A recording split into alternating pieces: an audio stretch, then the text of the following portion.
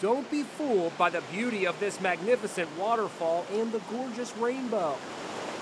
Visitors are often getting too close to the edge and paying a deadly price. When you're walking around this area, you gotta be really careful, especially when you're at the top of the falls. You can see a lot of these rocks are wet and slippery. Just in the last 2 years, there's actually been 2 fatalities from people getting too close to the falls, trying to get in that perfect position to take a selfie. Both victims fell to their deaths.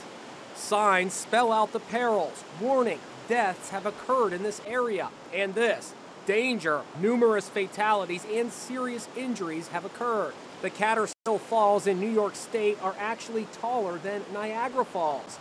And the spot is growing in popularity as word of its beauty spreads on social media. They're going off trails. They're trying to get too close to the edge of cliffs. Sometimes they're backing up and falling, or they're slipping. No picture is worth losing your life.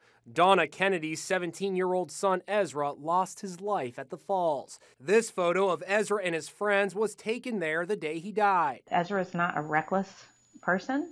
I think he just wanted a closer shot, and it's experienced hikers and inexperienced hikers that have been lost there. A new viewing platform has been constructed to offer a safe place for selfies.